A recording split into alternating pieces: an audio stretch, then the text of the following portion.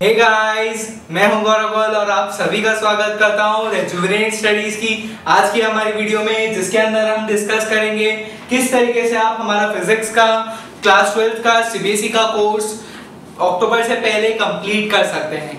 तो चलिए, आपका ज्यादा टाइम वेस्ट ना करते हुए हम लोग वीडियो की तरफ बढ़ते हैं।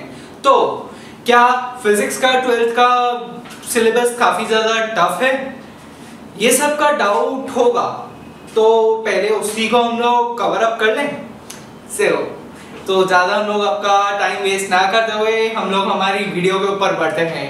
तो सबसे पहला डाउट लोगों को, बच्चों को यही रहता है कि क्या जैसा 11th के अंदर फिजिक्स काफ़ी ज़्यादा थोड़ा बहुत टफ था, वैसा ही टफ रहेगा। जैसा जिस सोच से वो लोग ने 10th के बाद साइंस लिया था, जैसे मार्क्स उन लोग के साइंस में आते थे, जैसा फिजिक्स 10th के अंदर था वैसा फिजिक्स 11th में नहीं था, तो वैसा ही फिजिक्स रहेगा जो 11th में था?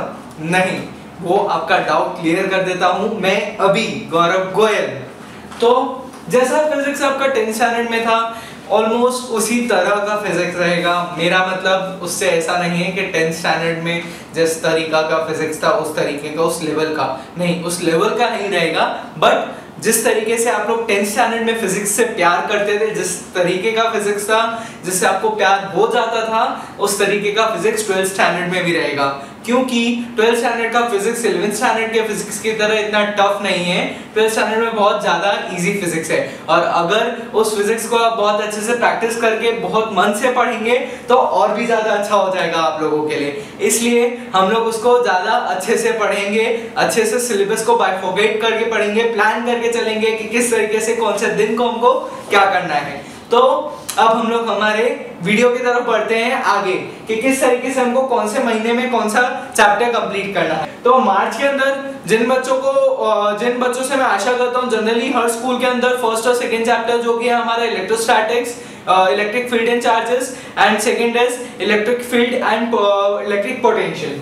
एंड अप्रैल के अंदर आप लोगों को कंप्लीट करना है current electricity and fourth chapter moving charges and magnetism. मई के अंदर आप लोगों को कंप्लीट करना है fifth chapter, that is your magnetism and magnetic properties. Sixth chapter जो कि आपका इलेक्ट्रोमैग्नेटिक इंडक्शन है, काफी ज्यादा अच्छा चैप्टर है ये। तो इसके अंदर आप लोग काफी ज्यादा अच्छे से पढ़ेंगे तो आपको इसकी अंदर बहुत मजा आएगा। ओके, जनरली फर्स्ट पार्ट जो है टेक्स्ट बुक, फर्स्ट जो पार्ट है और सेकंड जो पार्ट है, दोनों ही बहुत ज्यादा इंटरेस्टिंग है। तो आप लोग बहुत अच्छे से पढ़िएगा इन दोनों पार्ट्स को। और अगर आप लोग को इलेक्ट्रिसिटी में अगर ज्यादा इंटरेस्ट है तो फर्स्ट पार्ट अच्छे से पढ़िएगा, और सेकंड पार्ट में ज्यादा इंटरेस्ट है तो सेकंड पार्ट अच्छे से पढ़िएगा। और बट मैं एडवाइस करूंगा जिन बच्चों को जिस पार्ट में ज्यादा इंटरेस्ट है, दूसरे पार्ट में इंटरेस्ट कम है, तो वो बच्चे दूसरे पार्ट में जिसमें इंटरेस्ट कम है उस पार्ट को ज्यादा इंटरेस्टिंगली पढ़िएगा, तो आपको ज्यादा मजा आएगा, उस चैप्टर में भी इंटरेस्ट जागने लग जाएगा आप लोगों का। क्योंकि आपको ओवरऑल पूरा फिजिक्स तो पढ़ना ही पड़ेगा, तो ऐसे नहीं तो ऐसे पढ़ना तो है ही, तो अच्छे से ही पढ़ो ना, तो आपको अपने आप इंटरेस्ट जागने लग जाएगा। और सेल्फ स्टडी अब आप लोग को अपने आप करने की चालू कर देना है। ओके, तो हम लोग अपने वीडियो में आगे बढ़ते हैं। तो मई तक हम लोग पहुंच चुके थे। आपको मई में फिफ्थ और सिक्स्थ चैप्टर, दैट इज आपकी मैग्नेटिक प्रॉपर्टीज और इलेक्ट्रोमैग्नेटिक इंडक्शन आपको कंप्लीट करना है। और जून में आपको 7th चैप्टर आपका अल्टरनेटिंग करंट, और 8th चैप्टर आपका कौन सा है, इलेक्ट्रोमैग्नेटिक वेव्स। आपको ये दोनों चैप्टर्स को कवर अप कर देना है। देन आपका आता है जुलाई के अंदर आपको आपका optics, ray optics and wave optics, ये पूरा मंथ मैंने आपका ऑप्टिक्स के लिए रखा है। तो इस पूरे मंथ में जिन भी बच्चों को ऑप्टिक्स के अंदर बहुत मजा आता है वो खेल लो जितना ऑप्टिक्स के साथ खेल सकते हो, और मजे उठा लो ऑप्टिक्स के। देन कम्स अगस्त के अंदर मैंने पूरा मॉडर्न फिजिक्स, ऑलमोस्ट पूरा मॉडर्न फिजिक्स रख दिया है। 11th चैप्टर दैट इज आपका dual nature of radiation, 12th chapter आपका एटम्स एंड 13th चैप्टर आपका न्यूक्लियाई। ओके, ये चैप्टर्स आपको कंप्लीट करने हैं। देन कम्स योर सितंबर के अंदर आपको 14 chapter electronic devices and semiconductors complete करना है, एंड 15 चैप्टर आपका कम्युनिकेशन सिस्टम्स कंप्लीट करना है। और अगर कुछ बच्चों का सिलेबस कंप्लीट नहीं हुआ होगा यहाँ पे, तो ये दो चैप्टर्स को कंप्लीट करने के बाद वो उन चैप्टर्स को वापस रिपीट कर सकते हैं। बट अगर ये चैप्टर्स कंप्लीट नहीं हुए हैं तो ये चैप्टर्स के बाद में भी अगर उनका कुछ रह जाता है तो वो ये चैप्टर्स को कंप्लीट करने के बाद अक्टूबर में वो चैप्टर्स को कंप्लीट करें, उसके बाद में प्रीवियस ईयर के क्वेश्चंस के ऊपर जाएं। मेरी एडवाइस यही है, आप पहले एक बार पूरा सिलेबस कंप्लीट करें, उसके बाद प्रीवियस ईयर के क्वेश्चन पेपर्स पे जाएं। जनरली बच्चे सोचते हैं फिजिक्स बहुत ज्यादा लेंदी है, बट अगर आप स्टार्टिंग से ही प्लान करके चलेंगे, स्टार्टिंग से आपका सिलेबस बाइफोकेट करके चलेंगे, अच्छे से मजे से करेंगे फिजिक्स को, बहुत अच्छा जाएगा आपका फिजिक्स। हम लोग एकदम स्मूथली चलेंगे, ना ज्यादा टेंशन लेंगे ना ज्यादा इजीली चलेंगे, बट स्मूथली चलेंगे। तो हम लोग इस तरीके से तो सिलेबस को बाइफोकेट कर दिया, पर किस तरीके से उसको कवर अप करेंगे, तो फर्स्ट ऑफ ऑल तो हम लोग को हमारा रूटीन बनाना पड़ेगा, किस तरीके से हम लोग को रेगुलर बेसिस पे स्टडी करना है, हमारी दूसरी एक्टिविटीज को टाइम देना है। जनरली हम लोग, मैंने जैसे दूसरी वीडियोस में अगर मैं बोल रहा हूँ, हम लोग को हमारी रेगुलर एक्टिविटीज को, हॉबीज को, हमारा रिफ्रेशमेंट टाइम अगर देना है अच्छे से हमारे रूटीन के अंदर, ताकि हम लोग स्टडीज से भी बोर ना हो, और ऐसा ना हो कि हम लोग जो रूटीन बना रहे हैं वो रूटीन का जो शेड्यूल रहेगा वो हम लोग उससे फेड अप हो जाए, उसको ज्यादा लॉन्ग कंटिन्यू कर ही ना पाए।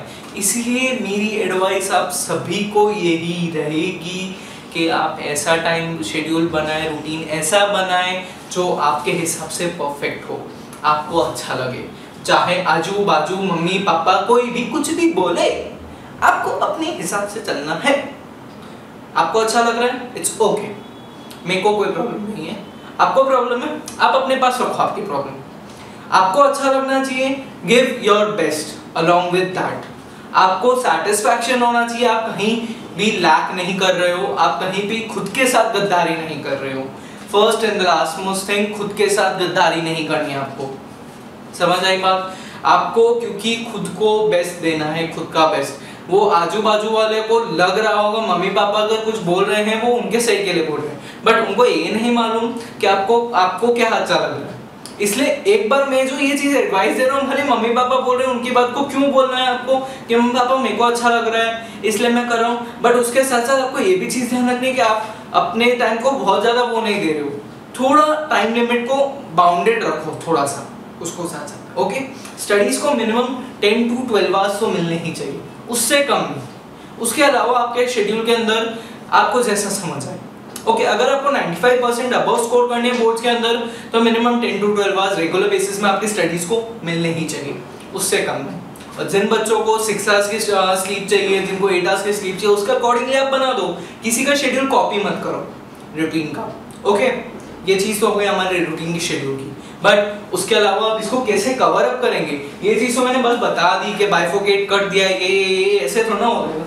ऐसे तो बहुत कुछ बोल देते हैं। हमारा सीबीएसई का जो सिलेबस दिया है उसके अंदर ही दे रखा है। किसी ने बच्चों ने, ज्यादातर बच्चे देखते ही नहीं है, मैं जानता हूँ जहाँ तक, बट अगर आप देखोगे ना सीबीएसई का जो सिलेबस दिया हुआ है ना, उसके अंदर चैप्टर्स दिए हुए होते हैं, उसके बाजू में उसके अंदर पीरियड्स दिए हुए होते हैं। वो पीरियड्स क्या होता है कि उस चैप्टर को इतने नंबर ऑफ पीरियड्स के अंदर कवर अप करना होता है। तो उसका मतलब ये होता है कि आपको इतने टाइम लिमिट में उसको कंप्लीट करना है।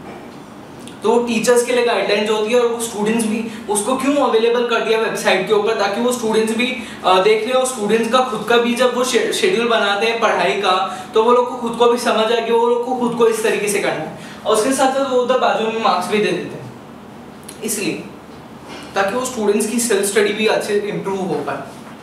That is the reason. तो ये चीज तो हो गई इसकी, पर अब किस तरीके से इसको इम्प्लीमेंट करना है वो आता है हमारा स्टडी का जो शेड्यूल पैटर्न रहेगा। आपको रेगुलर बेसिस पे फर्स्ट ऑफ ऑल ये तो मंथली कर लिया। अब एक मंथ के अंदर अब आपके सारे सब्जेक्ट वाइज बना लो, इस मंथ में आपको कौन से सब्जेक्ट का कौन सा चैप्टर करना है, उसको फिर बाद में डिवाइड करो कि इस वीक में मेरे पास इतने आवर्स हैं, तो उतने आवर्स में मैं ये चैप्टर इस सब्जेक्ट का कर लूँगा। फिर उस वीक के लिए आप एक वीकली शेड्यूल बनाओ इस तरीके का, जो मैंने पर्सनली फॉलो किया था वो इस तरीके का शेड्यूल मैं रेगुलरली, मेरे पास पूरे साल का पड़ा है, मैं आप सबको दिखा सकता हूँ। कोई बोलेगा तो मैं उसको व्हाट्सएप कर दूंगा, भले पूरे साल का मेरे पास पड़ा है।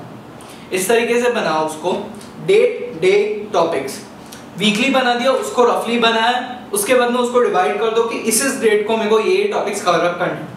इस तरीके से आप बनाओ उसको, फिर बाद में रेगुलरली चेकअप करो कि आज मेरा ये प्लान आउट है, मेरे को ये कवर अप करना है, और वो फिर बाद में स्ट्रिक्टली फॉलो होना चाहिए। ना उसमें कम रखो ना उसमें ज्यादा रखो, क्योंकि आप कम रखोगे तो भी प्रॉब्लम है, और ज्यादा रखोगे तो फिर बाद में आप डिमोटिवेट हो जाओगे, और कम रखोगे तो उससे कोई फायदा नहीं, क्योंकि आप कम रख रहे हो उसके बाद में बिना मतलब का खुश हो रहे हो, तो क्या मतलब है भाई?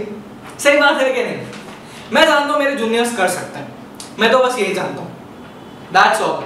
मेरे टीचर्स मेरे को बोलते थे कि तू कर सकता है गौरव, दैट्स ऑल। तो मैं भी आपको यही मोटिवेशन दूंगा कि मेरे जूनियर्स कर सकते हैं, तो उसके अलावा और कोई मोटिवेशन नहीं है। और दूसरा मोटिवेशन इंटीरियर मोटिवेशन होता है, सेल्फ मोटिवेट करते रहो अपने आप को, you can do it, do this and you will do this, nothing else.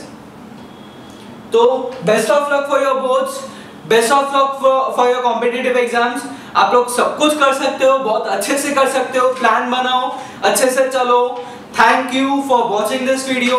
Please अगर अच्छा लगा हो ये वीडियो तो लाइक करें, शेयर करें, सब्सक्राइब करें, and don't forget to press that bell icon for more videos, अगर आप लोग को देखनी हो फर्दर वीडियोस भी।